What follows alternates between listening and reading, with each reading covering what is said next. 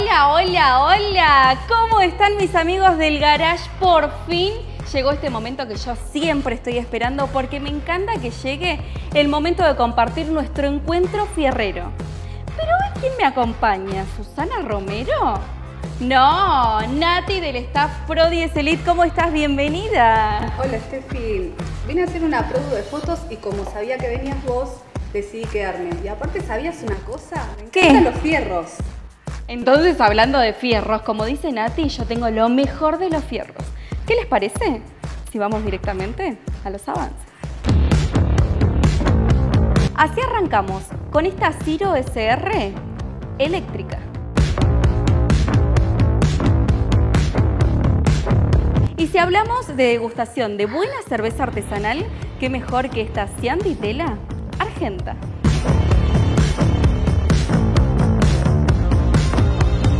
Esta coupé Datsun 280 ZX.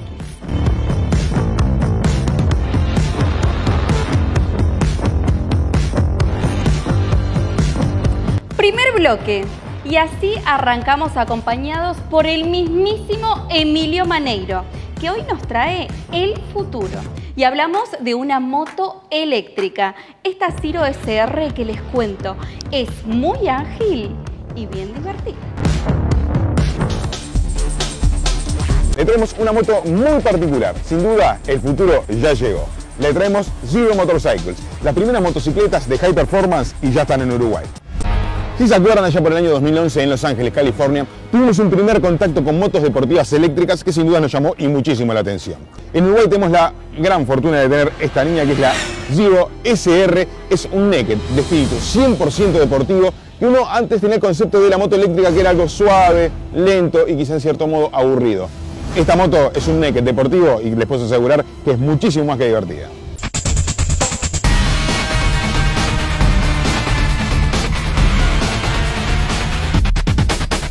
SR, sin duda que es una moto muy pensada y muy concebida desde el día cero. Desarrollada 100% en California, a la hora de poner los componentes se pensó muy bien a qué hacer. Frente invertido de la marca Showa, unos frenos de disco delantero y trasero con un gran diámetro, nada más y nada menos que 67 caballos en esta Zero, que es la versión naked, la más deportiva de su familia, que hay 3 modelos disponibles en nuestro país, pero el gran número interesante que tenemos nada más y nada menos de 144 Nm de torque.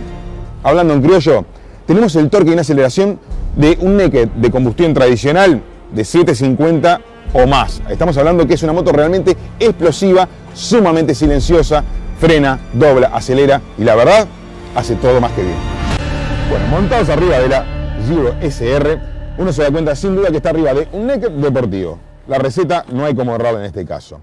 Otro número muy interesante es la autonomía, algo que siempre se caracterizó por los vehículos eléctricos, una autonomía bastante acotada.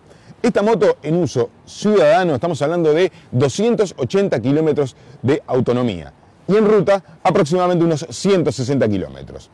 A la hora de manejo uno puede ser selectivo desde el punto de vista del modo, ya que tiene un seteo que con un botón en los mandos es muy fácil de configurarlo. Uno puede pasar del modo Sport, Eco, que es obviamente para preservar la energía, incluso con el frenado tiene un sistema de retrocarga a la batería para compensar, y un modo Custom que justamente el cliente customiza a gusto propio la performance de la moto. La verdad que una moto que se comporta francamente bien, una moto que perdona errores y la verdad que sumamente disfrutable y fácil de manejar. En lo que es el comportamiento de la moto, el hecho de que las baterías están en la parte central y baja, obviamente que baja muchísimo el centro de gravedad. Hace que la moto tenga un comportamiento franco, los frenos ABS, por supuesto, de la marca Bosch, se hacen notar y mucho más que presente. Transmisión por correa dentada, lo que garantiza un mantenimiento prácticamente nulo. Aquí estamos hablando que las baterías están pensadas para un uso de 540.000 kilómetros declarados por fábrica.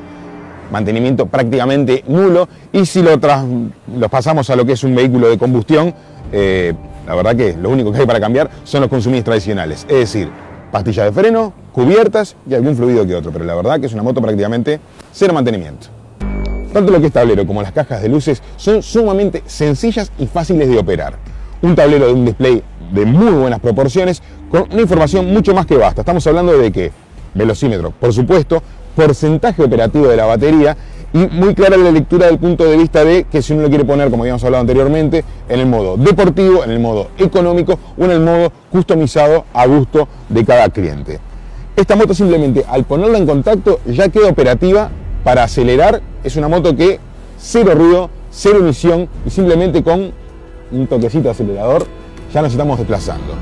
Después viene de serie con baliza, guiño de luces como cualquier moto convencional, pero la verdad que es una moto muy fácil de entender y por sobre todo está pensada y en muchos países ya se está optando como una opción para uso policial o para uso estatal, porque la verdad que es una moto, en el caso de las flotas que requieren grandes mantenimientos, es una gran solución y por sobre todo muy efectiva.